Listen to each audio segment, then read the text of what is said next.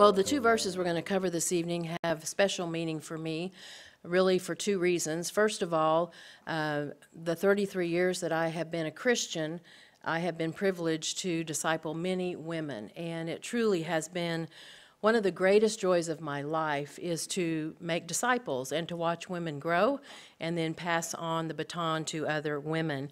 And the second reason that these two verses have special meaning for me is because several years ago on my husband's 50th birthday, I took these two verses and I had them calligraphied, and on the top I put his mentor, Dr. Stewart, who by the way had the whole Bible memorized, and then I put these two verses, and then I put my husband's picture on the bottom, and I had it put in a very nice frame, and it's hanging in his office even now, and it's a reminder of the man who poured into my husband as well as his responsibility to make disciples and pour into other men, which he does.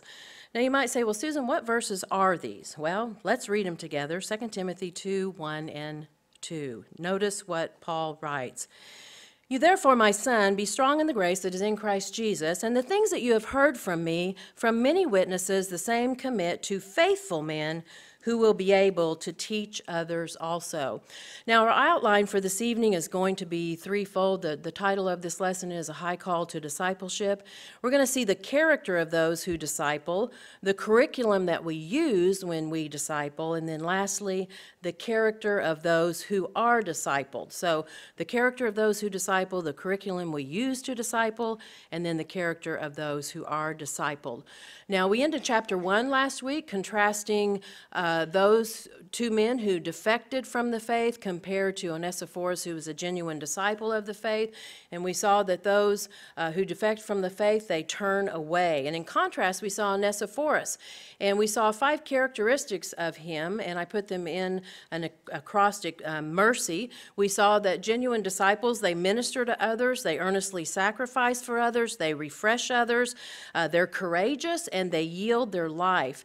And so we ended by saying that Onesiphorus would be a wonderful example to the Apostle Paul of someone to emulate, certainly not Phygilius and Hermogenes who defected from the faith. And so Paul reminds Timothy of the high call of discipleship by bringing out first the character of those who disciple, those who pour their life into others. What kind of character are they supposed to have?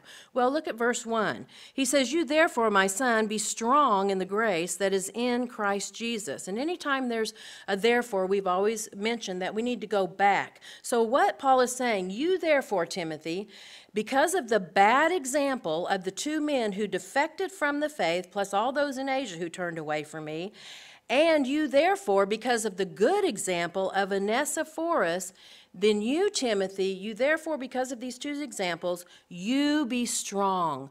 You be strong in the faith. Don't be a defector of the faith. Timothy, resist the temptation to turn away from the truth. Now, what does Paul mean when he tells him to be strong? Well, it means to be empowered, to be enabled. In fact, one man says the verb be strong is an imperative, making it a command, yet it is a command tempered by Paul's deep love for Timothy, his son.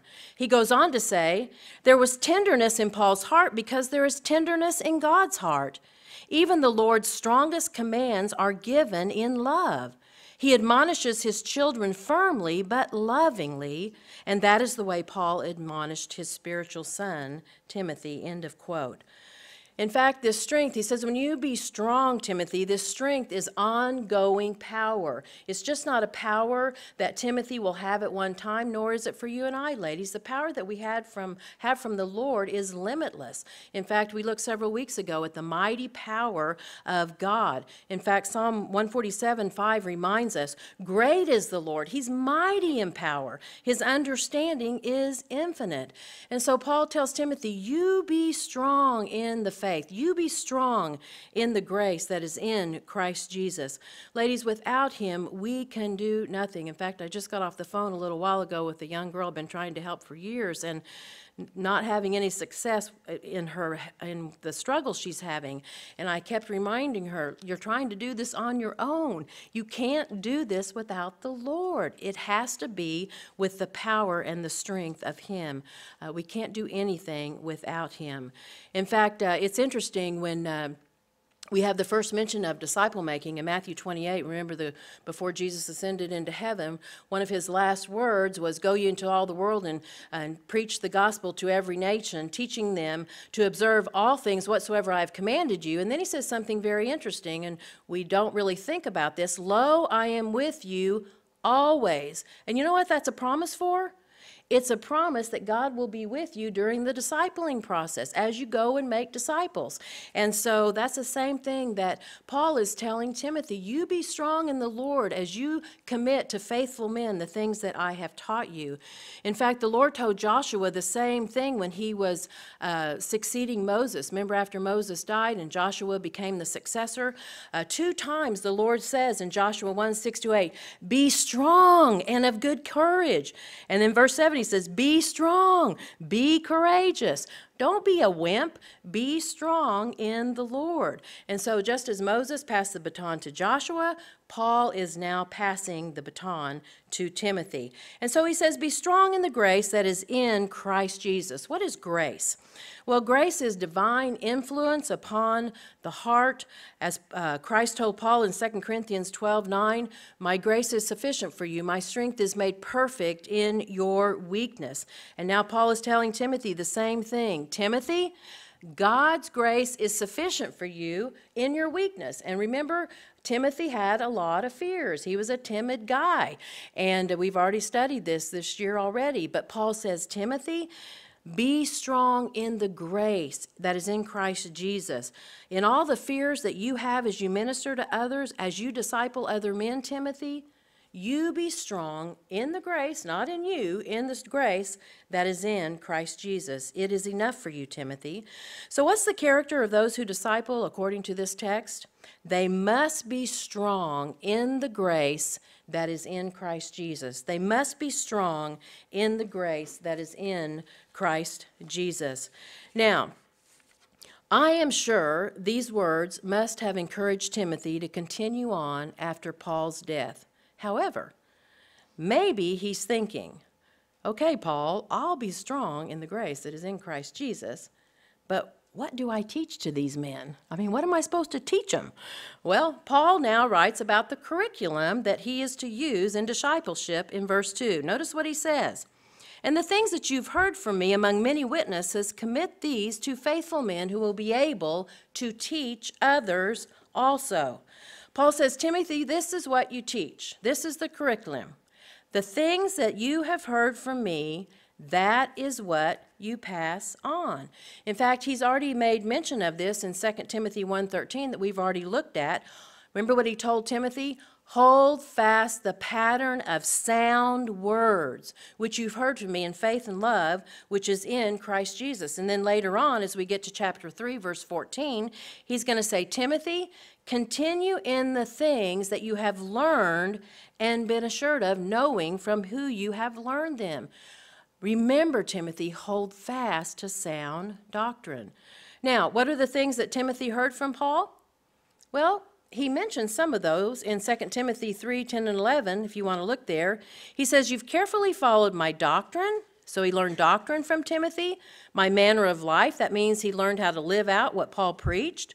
My purpose for living, my faith, long-suffering, love, perseverance. Timothy, you've watched my persecutions, my afflictions, all of these things. And so Paul tells Timothy, Timothy, the things that you've learned from me, not just doctrine, but how I've suffered, how I love people, how I'm long-suffering, those things you pass on to other men. And not only did Timothy hear all these things from Paul, but if you did your lesson, which I hope you did, and you skimmed Acts, you might go, what is skimming? Well, that's kind of where you read fast. And but, you know, that's what I did. I just skimmed and kind of got the highlights. But hopefully, if you did that, it wasn't just Timothy that was there listening to these things that Paul was doing in Acts, I think it was 16 to 20, but many other witnesses were there also. And so they were observing the Apostle Paul as he was teaching and living his life before them. So what is the curriculum we use in discipleship? If you're taking notes, it's biblical truth. Biblical truth. Remember what Jesus said in Matthew 28. Go make disciples, teach them what? Come on, girls, you know that verse. Whatever I have commanded you, right? So that would mean what? This entire body of truth, right? And so the curriculum we use in discipleship is biblical truth. And I have to emphasize that today because there's not much biblical truth going on in our churches. And certainly, if it's not going on in the churches, it's not going on in discipleship. So what does Timothy do with what Paul has taught him? Notice what Paul says. He says, commit these things to faithful men, to faithful men. The word commit here means to deposit as you would a trust for protection, or like if you were going to make a deposit in the bank in a savings account, hopefully you take your money to the bank and you put it in a savings account in hopes that what? That it'll multiply, right? And you will have more money when, it earns interest. So it is with truth, ladies. We take spiritual truth that has been passed on to us and we invest it into other women so that they can what? Multiply. Pass it on to others.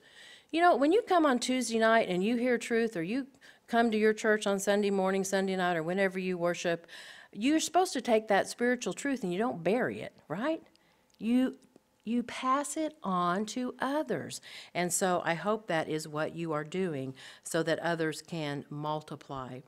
Well, know what kind of men Timothy is to make a deposit in. Notice what he says. Faithful men. Faithful men. Ladies, this is the character of those that we disciple. This is the kind of woman you want to disciple. Faithful. This would mean genuine believer. They're faithful to what they believe in, and they're also trustworthy. This would be the opposite of Phygelius and Hermogenes, who defected from the faith. Now, I can tell you in the 33 years that I have been discipling women, there are many I've discipled that are not faithful. They're not faithful to the faith they say they believe in. They're not faithful to the means of grace. And it's very difficult, and the older I get, I think the wiser I get, hopefully, because in my humble opinion, it's a waste of my time and their time, and those relationships usually don't last very long if they're not faithful. And so Paul tells Timothy, pass on what I've taught you, but Timothy, pass on to faithful men. Faithful men, men who are believers and men who are faithful to the things of Christ. And so that would include a lot of things like prayer and Bible reading and church attendance and all the means of grace. You want faithful people to pour your life into. Ladies, what a joy to think that Paul deposited biblical truth into Timothy, and now he gets the privilege of doing the same with other faithful men. And the joy is that these men will teach others also, right? And that is the beauty of disciple making. In fact, who knows how many millions of God's children have been discipled through the ages, and it began with the Apostle Paul. Isn't that kind of exciting to think of that? Ladies, we too have been entrusted with precious, rich truths from God's Word, and our responsibility is not just to keep them to ourselves, but take what we've learned and pass it down to others. And so I would ask, what truths are you passing down to others? Are you passing down sound doctrine, biblical truth? I tell my 2 children often, because I have 7 grandchildren total, and I tell them often I fear for my grandkids. I really do. And you know why? Because the generation coming up, they no longer study theology. They don't even know what theology. They've traded theology for technology. In fact, I was reading some horrifying statistics today in the news about technology and how it's just swallowing up our children. And so we no longer study theology, but instead we're wasting our days in trivial games and trite pursuits on social media instead of time in the Word. Now, You might want to know why I needed extra time, because you're saying, okay, you finished those 2 verses. What are you going to do now? Well, I'm not done yet. I want to take the rest of this lesson, and I want to consider another passage which is key to disciple making for women. And so I want you to turn in your Bibles to Titus 2. Titus 2, because I've been hearing a lot of rumbling since we started 2 Timothy in September, and it's good rumblings. I've heard that many of you have started discipleship relationships, which I am very excited about. And so I want to use this same text, this same outline that I just gave you as we think through the high call to discipleship in Titus 2. We're going to look at the character of those who should disciple, the curriculum we use to disciple, and then the character of those that we want to pour our lives into, okay? So if you would turn to Titus 2, and we're going to look at verses 3 through 5. Well, let's start with verse 1, what Paul, and by the way, this is another spiritual son of Paul, was Titus. He and Titus had been ministering on the Isle of Crete, and for some reason Paul had to leave, and so he left Titus there by himself. And Titus had to begin churches, and that's why he starts with qualification of elders and what he should look for, and then he goes on to describe in verse 2 what men and women should be doing. And notice what he says in verse 1 of chapter 2. But as for you, speak the things which are proper for notice, sound doctrine. There we have it again. The older men are to be sober, reverent, temperate, sound in faith, love, patience. The older women likewise, they be reverent in behavior, not slanders, not given to much wine, teachers of good things, that they may admonish the young women to love their husbands, to love their children, to be discreet, chaste, homemakers, good, obedient to their own husbands, that the word of God may not be blasphemed. And as I said, we're going to take that same outline, the character of those who disciple, the curriculum we use to disciple, and then the character of those who are discipled. So let's look at the character of those women who are to be discipling other women. But first of all, I want you to notice that this is a command, just like Paul gave a command to Timothy. You therefore go and make disciples. Paul says the same thing here. You men disciple young men. You older men disciple young men. You older women are to disciple young women. In fact, the word for teach here in the Greek means to school or to train. Old women are to school or to train young women. Now, you might ask the question, well, what does older mean? Well, it could mean 2 things. It could mean, number 1, she might be older in age, or she could be older spiritually than the woman that she disciples. And everyone in here is older than someone. I see no newborn babies here. So everyone in here is older than someone else, right? But speaking of old women, I do think it's very unfortunate that in our culture that we kind of put old people on shelves and we say, you know, they don't really have anything to offer. And for the Church of Jesus Christ, that should not be, because ladies, with age comes wisdom, secrets of living, and so we should be tapping in. I know before my father died at the age of 96, every time I'd go see him, I'd ask him more questions. I wanted to learn as much as I could from an older person. And so we would be wise to utilize the older people that are in our church because they have so much to pour into us. Now, this does not mean that young women cannot disciple. We have several in our church that disciple teenagers, and I am very thankful for that. I know when my children were growing up, they were both discipled by someone else other than, you know, the things that Doug and I would pour into them. And I think I've shared with you before that I remember one time my daughter came home and she said, "Mom, guess what? Guess what Terry told me today?" And I said, "What, honey?" And she told me, and I said, "I've been telling you that your whole life, you know." But she listened to Terry, and I'm very thankful that she did. And so many times it is very good to have, you know, someone else discipling, a godly person discipling your teenager, and I would wholly endorse that.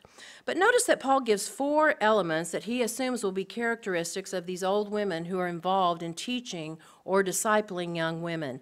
First of all, he says they must be reverent in their behavior. The Greek word is a priestess. She must be a holy woman. She must be separated. She must have a godly, separated life. Why? Well, let me ask you a question. Would you want an ungodly woman discipling you? I don't think so, right? Because you'll get to be just like her. Secondly, she should not be a slanderer. This means she should not be involved in gossip or slander. John Calvin said, talkativeness is a disease of women. It gets worse with age. So see what you have to look forward to when you get old like me. But again, if you are being discipled by a woman who has a problem with gossip or slander, you're gonna mimic her. You're gonna learn that sin. Thirdly, they're not to be given to much wine. You might say, why is this here? Well, the Isle of Crete was a port city, and so there was a lot. In fact, even chapter 1, verse 12 says the Cretans are always liars, evil beasts, lazy gluttons. This testimony is true, wherefore rebuke them sharply. So the Cretans were known to be a race that was given over to lust and passion, and so drunkenness was a problem on the Isle of Crete. And so Paul says the women that are going to pour into other women should not be enslaved to wine. They should not be drunks. And could I add a principle here? I think it would be very wise for any discipling relationship of a woman pouring into another woman that she should not probably do that if she is enslaved to any sin. It's not going to mean that she's sinless, because nobody in here is sinless. Every one of you have committed a sin today, and don't tell me you haven't, because if you do, then you're lying, and that's a sin. But every one of us in here has sinned today. Nobody in here is sinless. But it would be wise for a woman who is involved in some type of enslaved sin to not be discipling another woman unless she's actively trying to put that sin to death. The reason is the disciplee will mimic that. And sinful habits that older women have can be mimicked by the person being discipled. And so that just behooves us to repent, right? Fourthly, Paul says she's to be a teacher of good things, a teacher of good things. And then he gives a list of those good things that we'll talk about in just a minute. Again, we would want someone discipling us who's going to teach us good things, right? Not bad things. So what is the character of those who disciple, if you're taking notes? Older women who are godly in behavior, not enslaved to wine or any other sin, not involved in slander, and those who teach good things. Now, next, what is the character of the women we disciple? Well, here Paul tells Titus specifically in verse 4 that older women are to teach or disciple young women. And again, this might be someone younger in age than you or younger spiritually than you are. Most of the women I meet with are younger than me. However, there's a few that are older in age, but I am older in the Lord than they are. So, but I will tell you from many years of doing this, for me, it's usually I'm the one that's blessed. I know a lot of times Doug will say, well, how did it go with so-and-so? Or how did it go with such and such? And I'll say, you know, I'm the one that came home blessed and challenged. And it's been a joy. As Proverbs says, iron sharpens iron. And so it's not just always me giving the instruction. And so, you know, that is a blessing in itself. And I would also bring out, when we're thinking about who we disciple, remember what Paul said, that he wanted Timothy to pass on to faithful men.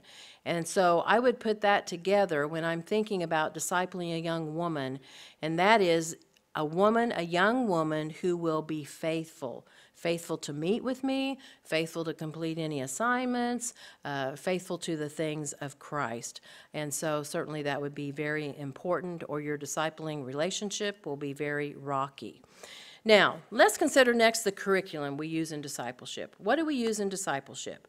A lot of times, in fact, this weekend, Debbie and I were in upper state New York, and I was asked about disciple making, and, you know, what kind of curriculum do we use, and how many people in our church are being discipled, and all that stuff. And, you know, even though there is some good material out there, there's some very dangerous material out there. So outside of the scriptures, if you're going to use any books, I would encourage you to talk to the elders in your church and make sure they're sound books before you use them in disciple making. There is some good stuff, but there's bad stuff. But the great thing about the curriculum, it's right here. You know, you don't have to go to, you know, Lifeway or Mardell's. It is right here. So the first thing, and it's a sevenfold curriculum, the first thing in Paul's curriculum of what we teach is to teach women to be sober-minded. Sober-minded. Now, the Greek word is sophron, and it means to be self-controlled. to have a control to limit her freedoms. Elizabeth Elliot says it means to wise her up to her wifely duties. She should have restraints on her passions. Young women need to be taught to be sensible, to use good judgment, to keep their passions under control. And I remember this. I got married when I was 19, and we went on a honeymoon. We came back, and one of the first meals I fixed was tacos because I thought everyone loved Mexican, and I found out later he didn't. I thought I'd married the Antichrist. But anyway, I made tacos. I think it was our first meal, and we're sitting in our little table, you know, in our cute little apartment. I said, "Do you like the tacos?" And he goes, "No, I hate them." And I didn't talk to him for 3 days. And so, you know, I need an older woman to come alongside me and say, "That is sinful, Susan, and you need to, you know, repent." So, but young women need to be taught to have their emotions under control. It would not just be her emotions, her physical passions maybe, her sexual appetite, her physical appetite, her speech. Young women need to be taught how to have their speech controlled. This is one that we all need. We need to train women to speak words that are edifying and encouraging and not tear other people down with their words. Self-control would also include financial area. I have counseled many women who spend outside of the means that God has provided for them, and so we might need to help her in budgeting and coupon shopping or whatever it takes to teach her to be controlled in her spending habits. Also, I think this is a huge one, and this is probably the main thing that I do when I disciple a woman. When I'm thinking about self-control, since that's the first thing I'm to teach her, is to keep her thought life under control. And I will tell you, not just young women, but all women seem to go out of their minds with unrealistic and hysterical thoughts. And I remember when I was first married and Doug would be late coming home from the church office, and we didn't have cell phones back then, and so, you know, I had him dead and buried, and I'd already planned his funeral and was crying by the time he walked in the front door. And then I'd usually, you know, because I wasn't a believer, I'd yell at him, "Where have you been?"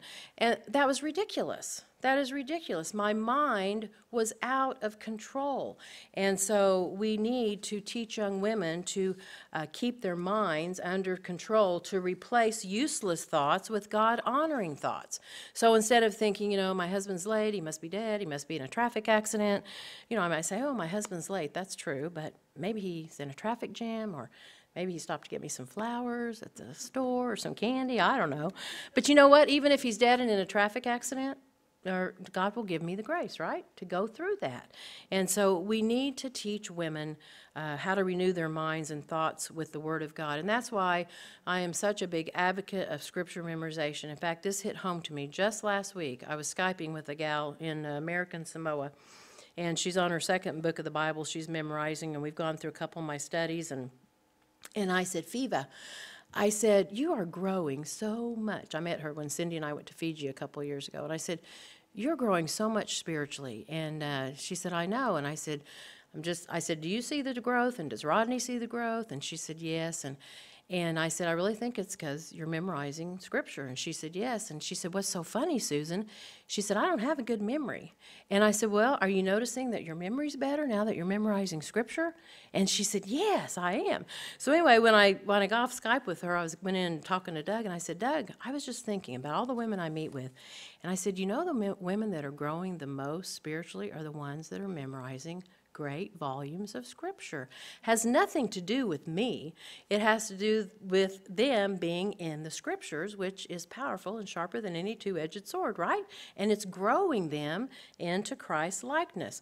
So that is one of the things that I do in helping women to get their minds under control, is to think God's words and not some hysterical thoughts, and renew their mind. Well, the second area we're to pass on to women we disciple is teaching them how to love their husbands, to love their husbands. Now, we need to think biblically, because in the biblical world, marriages were arranged. And so all of a sudden, this young woman would wake up to this man that she didn't know. You know, how would you like that? And, you know, she had to learn how to love him. But ladies, even in a culture where we marry for love, would you all admit, those of you that are married, that loving your husband is sometimes difficult? I'll be honest, you know. Doug says marriage is a love-hate relationship, so sometimes it's hard. Now, the Greek word for love is phileo. It doesn't mean you fillet him. It's phileo. I know sometimes you want to, but it's phileo. And it means you cherish him above everything else. And ladies, we need to teach young women, come alongside them and teach them how to love their husband. It's a privilege, not a burden. How to love them physically, emotionally, spiritually. Listen to him. I know many times, I'll be in my office studying right in the middle of a thought or something, and Doug comes and he plops himself down in that chair. Like, do you want something, And so he wants to talk. And so, I want that attention from him when I want to talk to him. And so we need to train them to listen to their husbands, even if they've had a lousy day, to not hit him with all the things that went wrong when he walks in the door. And we need to teach women to be grateful they even have a husband. I know many women who are widows or divorcees who would love to have a husband. And so I was talking to a lady today whose husband's not doing good, and with tears she said, I'm just trying to enjoy every day I have with him because I know when he'll be gone. And so we should be grateful and teach women that to be grateful and to tenderly love their husbands. The third quality we pass down to young women is loving her children. Again, think biblically with me. Woman gets married, pretty soon she has baby one, and it wasn't anything like birth control in the biblical world, so pretty soon she's like Susanna Wesley, 17 children, And but she's going to have to learn how to love these children. But nothing new under the sun. Ladies, even in a culture where we plan how many kids we're going to have, loving children is sometimes difficult. Would you admit it? I will. I mean, when our kids were growing up, Cindy used to say, Mom, you love Charles more than me. And I was like, you're right. I didn't tell her that then, but now I love her dearly, but she was not the compliant child, and Charles was a compliant child. So sometimes it's hard. Sometimes it's hard not to show favor to one child who's better behaved, or a child with a handicap, or a child who is rebellious. And yet we are commanded to teach young women to love their children. Same Greek word, tender affection. I remember discipling a woman several years ago, and she told me, she said, Susan, I don't like hugging my children. And I said, well, you need to get over it. And you need to go give them a hug, even if you're not a huggy person, because they need that tender affection. Now, you might say, well, what are some of the best ways to help women love their children? Well, the Bible is so clear on this. Ephesians 6:4 says, parents, bring up your children in the nurture and admonition of the Lord. And so there's two ways that I teach women how to love their children. The nurture, which is discipline, and then admonition, which is words of encouragement. So let's take the nurturing first real quickly here, because I do think this is an area, I see it, and I have to tell you, as Debbie and I have been traveling for these 20 years, this is a common thing that I'm hearing from pastors' wives and women of leadership positions in churches, that it's just something I think that I don't know why we have forgotten that parenting is not hard if you'll do it God's way. But discipline is one of the things that seems to have gone out the window. We bring hardship on ourselves when we don't parent the way God tells us to.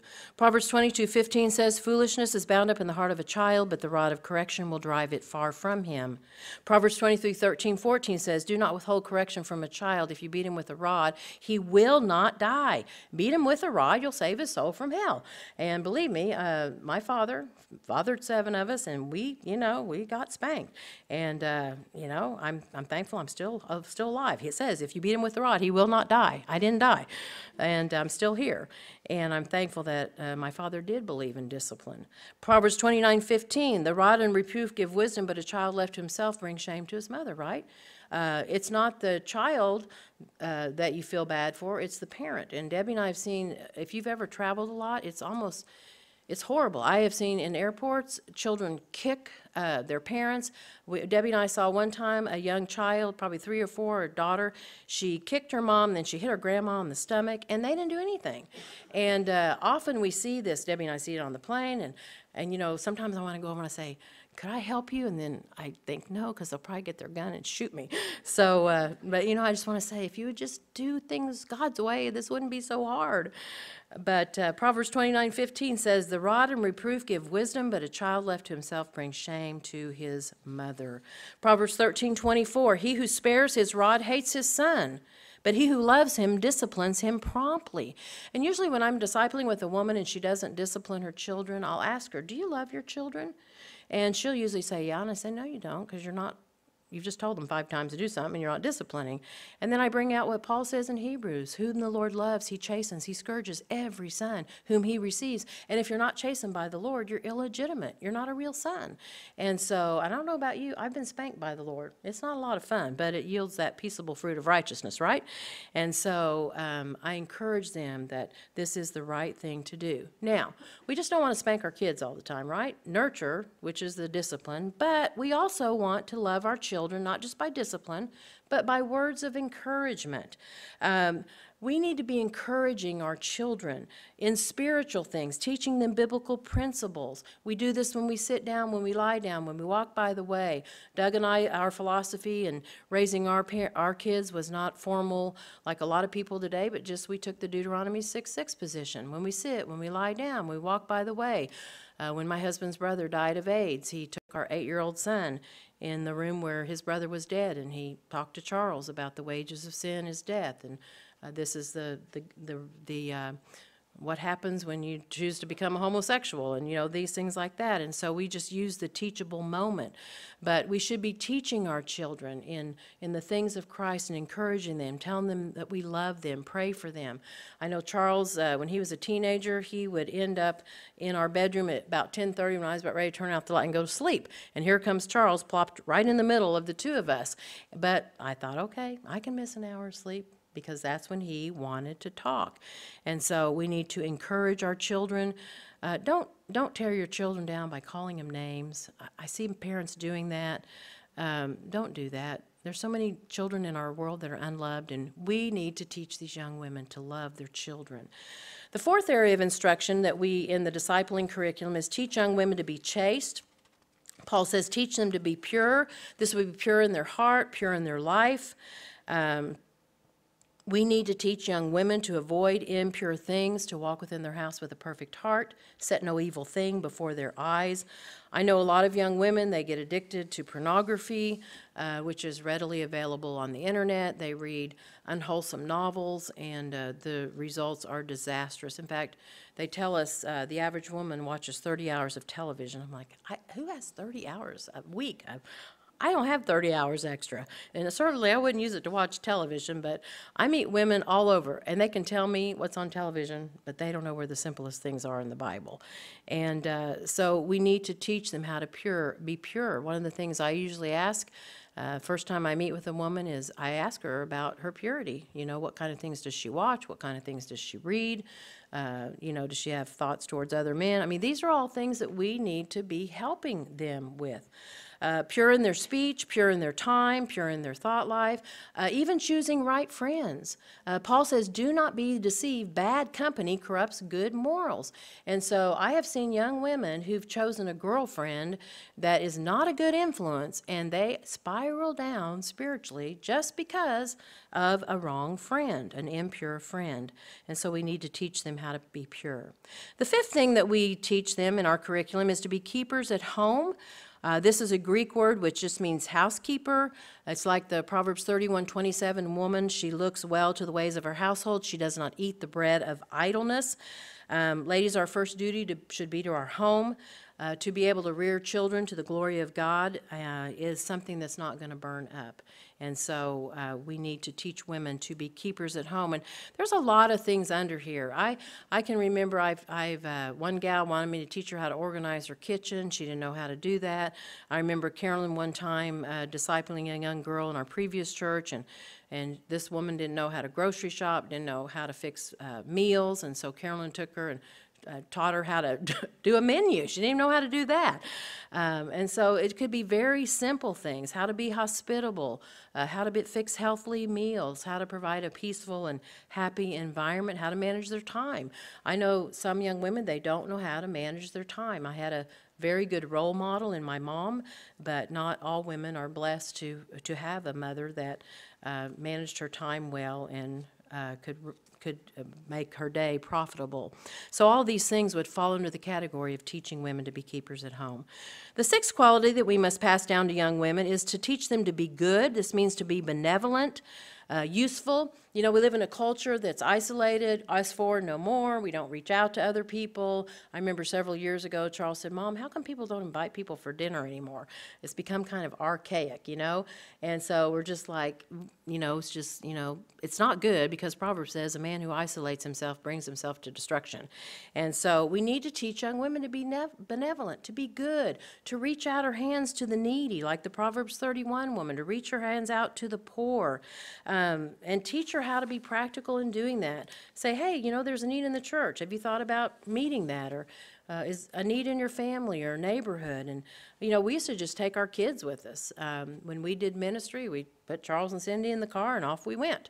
And so we need to teach them how to be benevolent, to use their time for the benefit of somebody else. Now, the last thing that we teach them is we teach them to be obedient to their own husbands, to be obedient to their own husbands. Now, I know this is a very controversial subject. I don't know why it is, but it is. But let's talk about submission. When we're teaching a young woman to be submissive, what does that mean, really? Well, the Greek word means to place in an orderly fashion under. I like this definition. The husband's the president, the wife is the vice president, the husband's a 5-star general, the wife is a 4-star general. And ladies, we teach them this because the Bible teaches this. Ephesians 5:22-23 says, wives, submit to your own husbands as unto the Lord. Why? For the husband is the head of the wife, even as Christ is the head of the church, and he is the Savior of the body. And so we need to teach her why. We just don't tell her to submit, but we tell her why it is so important. And even Paul says in Colossians, wives, submit yourselves unto your own husbands as it is fitting unto the Lord. And this is what the Lord would have you to do. And even if you're discipling a woman who's married to an unbeliever, she needs to be submissive. 1 Peter 3, when Peter's talking to the persecuted wives who were being persecuted because of their faith in Christ, their husbands had not accepted Christianity, but they had. He says, you wives, in the same manner be subject to your own husbands, that if any obey not the word, in other words, they don't obey the gospel, you, without a word, win them over by your behavior, the meek and quiet spirit. And it doesn't mean weakness, and it doesn't mean you never open your mouth. And we don't have time to get into 1 Peter right now, but that's not what that means, even though some people teach that. Now, I will say this. This doesn't mean a lady's a doormat. Women are not doormats. It doesn't mean you can never express an opinion. But it does mean that your husband is the head. He makes the final decisions.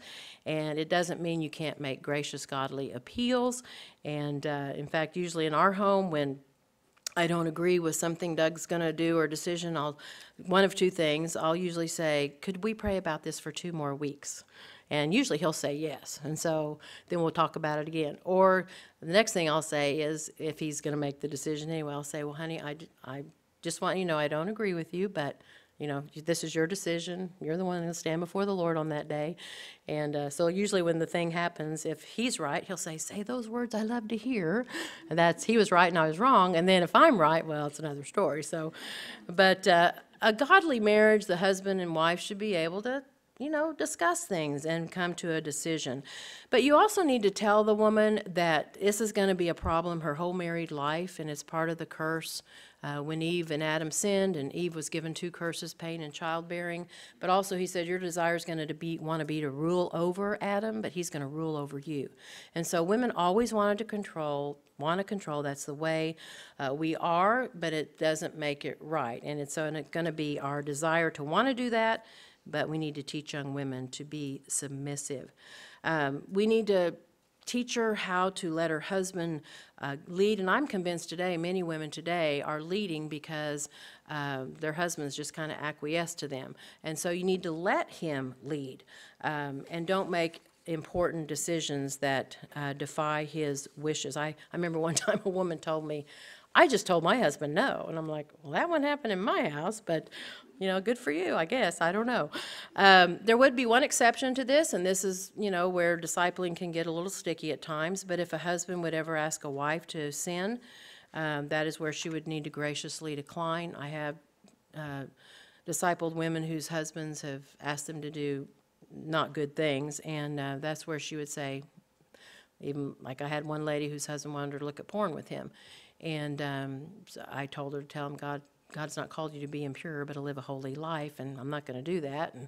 And if he's a Christian, she needs to begin Matthew 18, but usually it's an unbeliever that does that. So, and there's a lot more that could be said about this and the different things. But that's why she needs an older woman, because a lot of times young women don't know the difference between a preference and a sin. And so she might need help in that. So what is the curriculum we use in discipleship? We teach young women to be sober-minded, love their husbands, love their children, be chaste, keepers at home, good and obedient to their own husbands. Now, may I also say this does not mean this is the only thing we disciple young women in. Remember what Jesus says, teach them whatever I've commanded you. So there may be times, this isn't all that I do. Maybe a woman struggles with worry, anxiety, fear, depression. Usually most women that I disciple, I usually get them in the scriptures because that is the thing that's going to change her life. And sometimes we use other books as well. But this means that you, as a woman pouring into another woman, need to be a little bit step ahead of her biblically so that you can help her. Now, this might seem like an impossible task, but it is not. Remember what Paul told Timothy? You do it in what? The strength of the Lord, right? And what did Jesus say? Lo, I am with you always. He's with us during the discipling process. Well, in closing, we as women often pass down recipes, clothes, furniture, heirlooms, and all which are perishing, right? Why not pass down something that's not perishing, like sound doctrine? Warren Wiersbe once said, the task of the local church is not to preserve the truth as in a museum, but to live it and to teach it to the next generation to come. End of quote. Will you, by God's grace, be a Paul that passes down to some Timothy? Will you pass on sound doctrine to the next generation? I pray you will. Let's pray. Father, thank you so much for your word that you've left for us. I thank you that we as women don't have to be roaming around wondering what we're supposed to do with our time and our energies and how we can best glorify you, because, Father, you have written it down for us. And I thank you for not only Paul's words to young Timothy, but also for Paul's words to young Titus. And, Lord, the instructions that you have left for us. What a joy-filled, rich life it is to be able to meet with other women and to help them grow in their walk with Christ. I thank you for those that have poured into my life. I thank you for those that have taken time to instruct me and help me. And Lord, I pray that we in return would give to others and pass down to this next generation sound doctrine. What a need there is for that, Father. So, Lord, guide us as we go into our groups, and may our discussion be encouraging, uplifting, and helpful as we study your word together in Christ's name and for his glory. Amen.